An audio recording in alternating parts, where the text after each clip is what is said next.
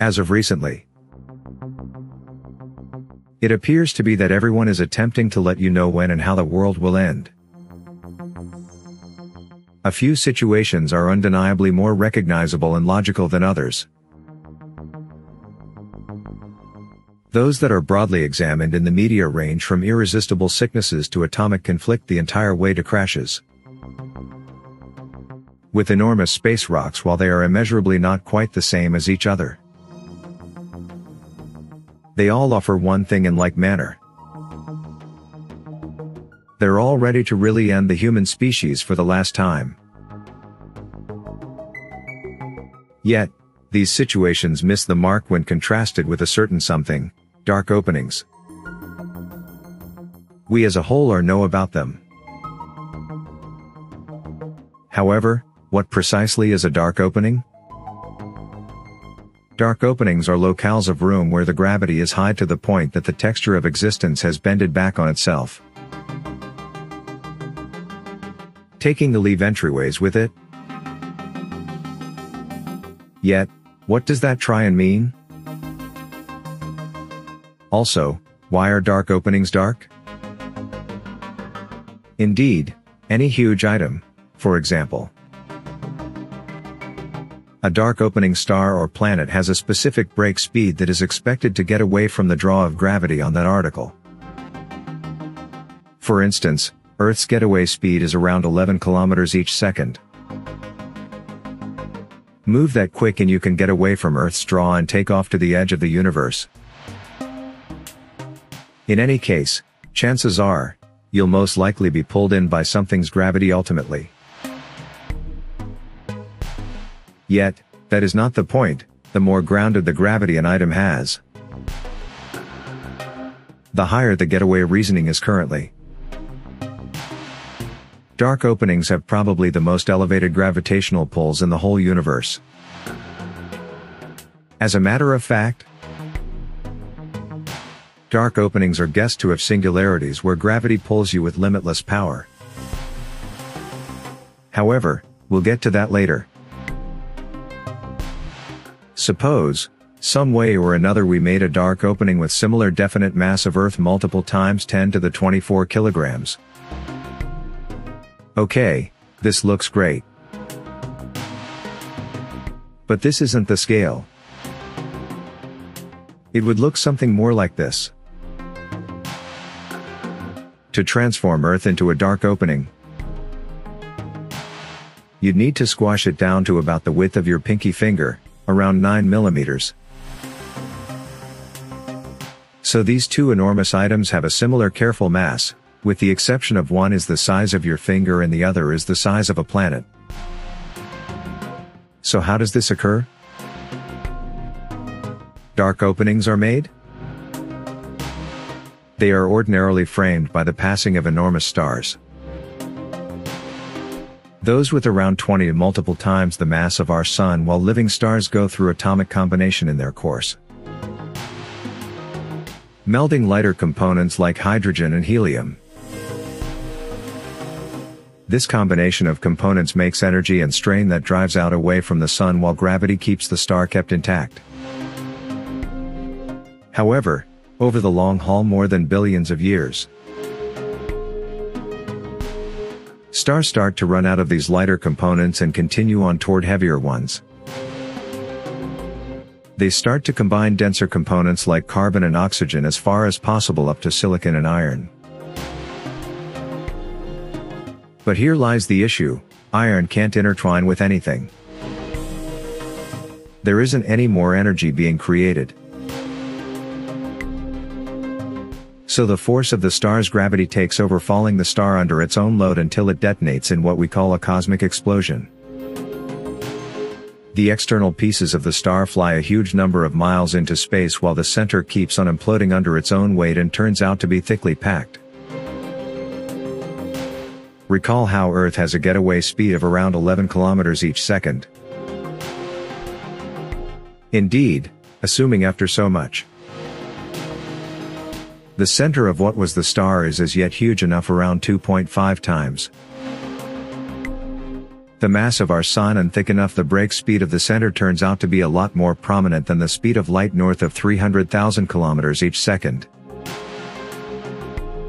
This structures what we know as a dark opening. An area of space is made where nothing, not even the quickest thing known to mankind, light, can get away. Yet we should have some good times with it and jump into one. Envision only briefly that you are on board a spaceship, yet no ordinary spaceship. One that can challenge physical science. One that can speed up you to any incredibly high speed, significantly higher than the speed of light.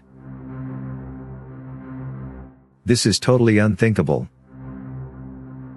However, it's all right in light of the fact that you know your spaceship can arrive at any speed under the sun. You have no apprehension about dark openings and choose to fall into one. In the mission of science, you pick the very enormous dark opening at the focal point of the smooth-way universe Sagittarius. A star, this behemoth of a dark opening is more than 88 million kilometers wide. Almost multiple times as wide as our own Sun. A dark opening of this size will give you sufficient opportunity to notice it as you fall into it. From the start, things could really be serene. What's more, here's the reason as a result of the dark opening size right now. The gravity isn't precisely going to be difficult for you. However, it will discernibly affect the light digging out from a deficit you. As you fall towards the dark opening, you notice a few surprising things. To start with, the stars behind you as you fall into the dark opening start to develop a lot more brilliant. The light from those stars is being pulled so firmly by the dark opening's gravity that they start to blue shift as you fall endlessly further towards the occasion skyline. That is where our universe and within the dark opening meet. It starts to take up increasingly more of your field of view. Maybe the whole sky before you is loaded up with dimness as you're going to cross the occasion skyline. You see the remainder of the noticeable universe dense into one single minuscule point straightforwardly behind you. In the event that you had the option to zoom in with your telescope onto this point, you would see the light from every one of the stars and the systems in the universe. However, you would likewise see an extremely faint red sparkle. You recollect this? This is the Infinite Microwave Foundation, or CMB. It's basically a guide of the electromagnetic radiation left over from the enormous detonation. The exact moment that the universe appeared, the faint red sparkle you would see is really this radiation being helped into the noticeable range. And afterward, at last, it goes dull.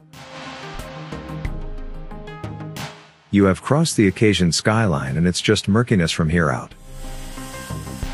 You understand that now is the right time to get to work before you get torn separated by the dark opening's gravity. So you start to see, aside from you see nothing. There is no light. The view out of your cockpit window is totally and in a real sense dark. Pretty much nothing remains to be seen. Nothing remains to be noticed.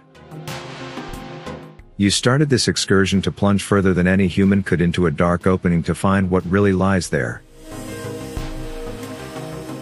Yet, there isn't anything, you know. The peculiarity of the dark opening lies ahead, where our material science and arithmetic come up short, and you came to sort out why. In any case, you can't, the responses are directly before you.